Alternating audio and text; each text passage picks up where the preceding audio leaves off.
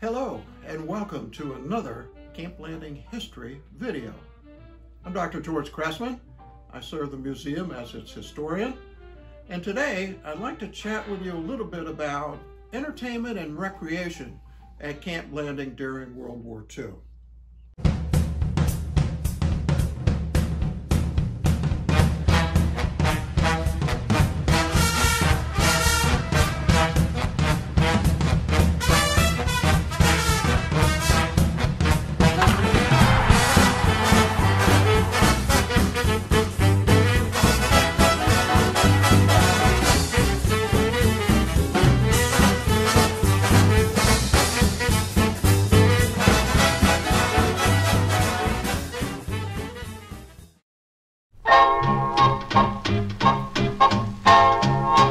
The men serving and training at Camp Landing were all quite young. Entertainment provided both a form of relaxation from their arduous training, and the recreation actually supplemented the training effort. For most of the soldiers training here, their only real form of entertainment was in a day room. There were 175 of these day rooms at Camp Landing. GIs could go there to read newspapers, to read magazines.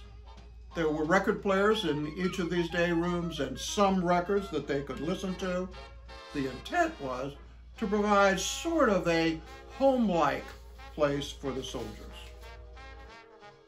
Now, soldiers who were training here did not have a lot of free time. Their days were completely filled, and most of their evenings were spent either cleaning equipment, polishing boots, or studying training materials. But both the station complement, those men who were assigned here more permanently, and the soldiers training here had movie theaters available to them. When the post was mobilized for federal service, two large circus tents, you see one here on the left side, two large circus tents were installed, and those were the post's first movie theaters. When the post was then transitioned to a more permanent facility, a series of 8 movie theaters were built, some with stages, some without. As typical in all the Army posts, Camp Landing soldiers often had access to first-run movies 2 or more weeks in advance of when civilian movie theaters would get those new movies. Camp Landing also had live entertainment. There was a large amphitheater located on the Federal Parade Ground. And in that amphitheater, there were U.S. shows. There was an Army service called camp shows that were staged in both the amphitheater and, on occasion, if the weather was not cooperating, in the large field house on the post.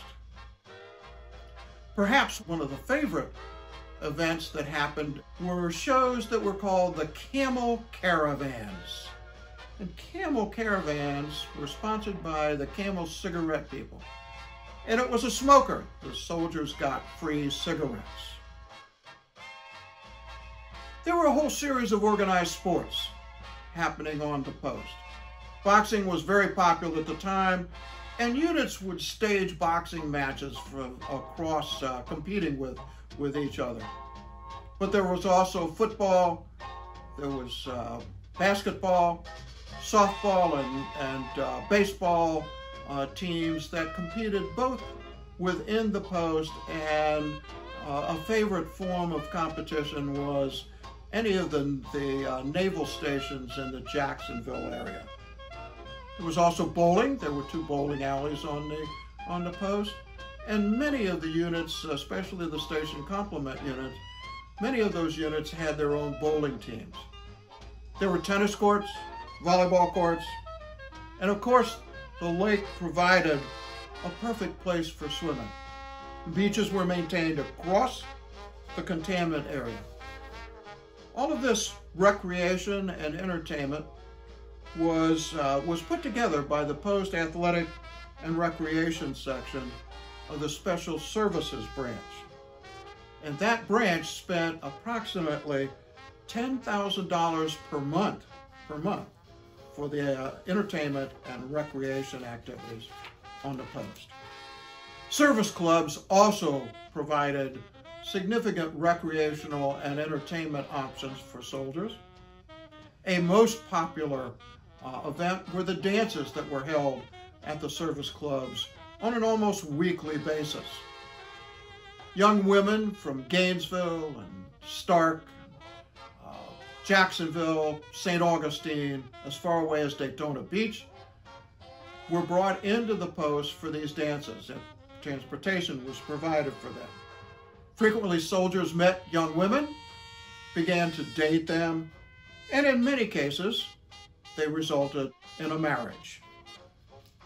The Special Service Branch, again, sponsored these dances. They spent approximately $2,000 per month to stage these dances. A lot of that money went into the transportation, bringing young women to the post. There was another option right on the lake for soldier entertainment. It was Strickland's. And here you see a photograph of Strickland's. At Strickland's, you could bathe. They had a dock. You could swim in the lake. There was a snack bar. You could buy soft drinks or some food items. However, dancing was strictly prohibited at Strickland's, and there was absolutely no alcohol permitted at Strickland's itself. So young couples might enjoy Strickland's together, but soldiers on the look for a beer avoided Strickland's.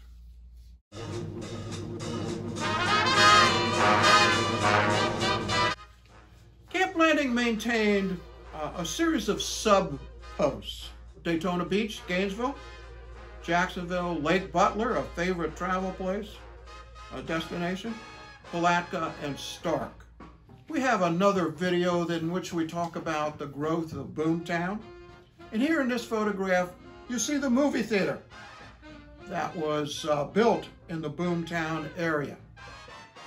In Boomtown, a local watering hole was the Soldier's Joy Cafe. And here you see a photograph of the Soldier's Joy Cafe. Not many training soldiers made it to the Soldier's Joy, but a lot of the cadre, a lot of the station complement were frequent visitors in the Soldier's Joy. It was the closest bar to Camp Landing itself. As the movie theater was destroyed, the Soldier's Joy was destroyed also in the fire. Starke was the closest town of any size. And here you see some photographs of some life in Starke. In Starke, there was also, built for the war, a facility called the Blanding Center. And it was at the terminus of the buses that came from Camp Landing to Starke itself. And here in this photograph, you see the bar. Soldiers could buy a beer here, and it was a favorite watering hole as soldiers first came into to Starke and as they were waiting for a bus. Unfortunately, we've lost the Blanding Center too. If you follow Route 16 into Starke today, just as you enter the city on the right, you will find where the Blanding Center was. But it burned down in a fire after the war.